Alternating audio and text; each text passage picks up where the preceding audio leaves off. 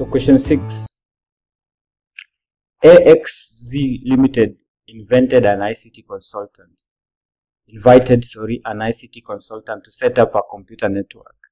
The consultant linked all the computers to every other in the network. The nodes were connected to every other via dedicated link, so that every node features a point-to-point connection to the opposite node.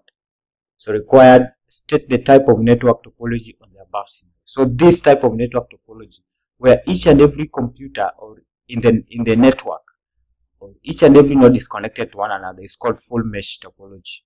So in full mesh topology, each and every node is connected to everyone via maybe a dedicated link.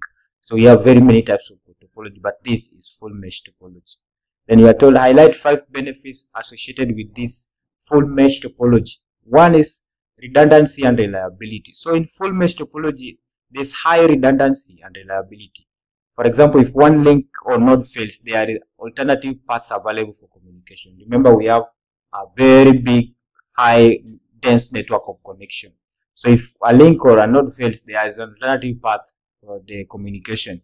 So the network will still be operational even if maybe a particular node is disconnected.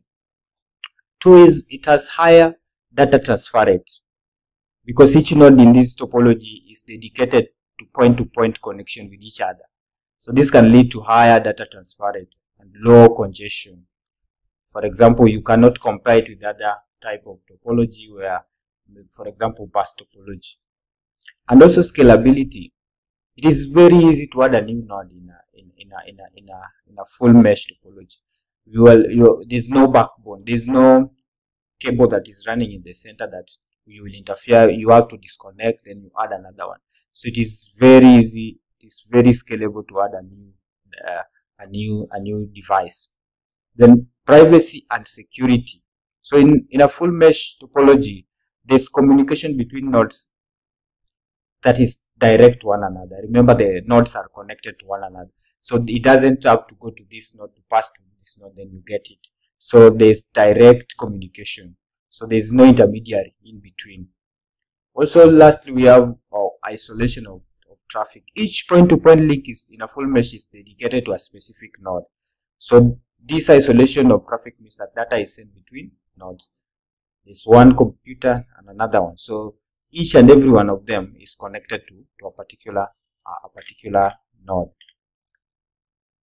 Then the next question there says outline 4 benefits associated with the use of pivot tables. So pivot tables, as we've seen in Excel, for example, in any spreadsheet program, it helps in data summarization and aggregation. So if you are using a very big sheet, you are able to quickly summarize and aggregate large amount of data, so that you can easily now create what we call reports, and even you can show maybe all the functions that you have, maybe the total, the averages. Then dynamic and interactive analysis. So pivot table provides a dynamic and interactive way to analyze data quickly, because the data are arranged in rows and columns, and values explore different aspects of the data. So you can easily analyze. As you interact with it. Then we have data drilling and filtering. So as we saw there at the beginning when we were doing some step-to-step way, pivot tables allow user to drill down into details of the data.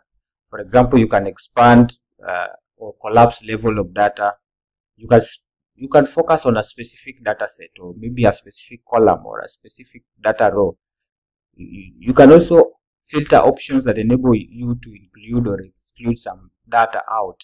So that is a very, very wonderful feature. Again, we have easy visualization and customization. So you can easily customize and even do data presentation. Why? Because you are able to use visualization facilities there, such as charts. You are able to use other graphics columns and even other visualization appealing reports are there. And lastly, you are able to validate data for accuracy. So you can automatically handle duplicate values. You can automatically remove errors. And even inconsistencies in this data to ensure that the analysis remain accurate and up to date. Then question C was saying, evaluate 5 restoration procedures that could be used to recover lost data. So in this case, data has been lost and you are looking for a way to recover them. The first way is through backups and restore. So regular backups on a storage device. So for example, you could backing up data means you place data or you store data in an alternative place. So you can regularly do that on secondary devices or off-site locations. For example, in a different geographical location, to just to ensure that in case of a loss, you can get a place to retrieve them back. And also we have point in time recovery. So in this type of restore procedure, organization restore data at specific point in time. For example, we can do it in after 1 month. Data is backed up. And also we have what we call disk imaging. So disk imaging is just complete. You create a complete copy of the entire storage device. You create a copy of maybe of operating system, application, and data. So in case of any loss or failure, the organization can restore the entire disk image to bring the system back to this previous state. So that is what we call disk imaging. Then we also have data reconstruction from redundant array. So this redundant array dependent disks provides fault tolerance and data redundancy. In case of any failure in the disk, the systems can reconstruct this lost data by using priority information stored in other disk array. So RAID is a very important recovery mechanism to recover data that has been lost. It's able to get back all the information through this technology. Then we have data recovery software. Data recovery software, they are just designed to recover accidentally lost files from any storage medium. So they can scan the storage device and recover data that is stored in these devices before the data was lost. Then we have described 5 features of time sharing operating system. So time sharing operating system is the type of operating system that allows multiple processes to run in the CPU, but at the same time it allocates or it gives small time segments to these processes to ensure that all of them run at the same time. So any features of this would be, one is multitasking.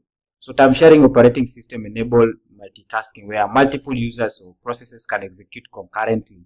So as we have said, each user or each task is allocated a slice, very small fraction of time, CPU time, so that it allows the processes to, it allows the CPU to run on each and every application without any delay.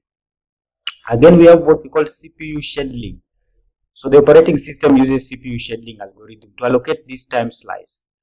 Remember, all these processes cannot run at the same time. They cannot be engaged by the CPU at the same time. There must be some way, there must be some procedure that the CPU uses to allocate, to switch in between these ones. So this is what we call CPU scheduling. And also we have interactive environment. So time sharing systems are designed to support interactive computing. Why? Because the user is able to use the computer effectively when they are able to use input and output devices that are needed, and also to interact with the system very fast, or we would say in real time.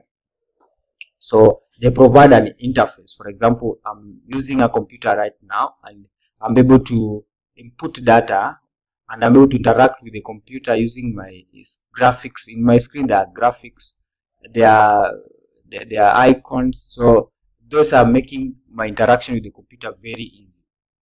And also what we call resource sharing. So users share various system resources. For example, users could share CPU, memory, output devices, input devices. So the operating system manage how these resources are being shared without any, a system, a processor, it could be holding up a resource which is not being used at the same time is needed by another process that is waiting for it. So it is the operating system that is managing how these resources are being shared between different users. And then lastly, we have what we call user isolation. So time sharing system ensure that users isolations and protections are in place so that one process do not interfere with another process. So each process is protected from interference by the other process. So this, or even applications, one application can run and interfere with the other application. So user isolation is very important in that aspect.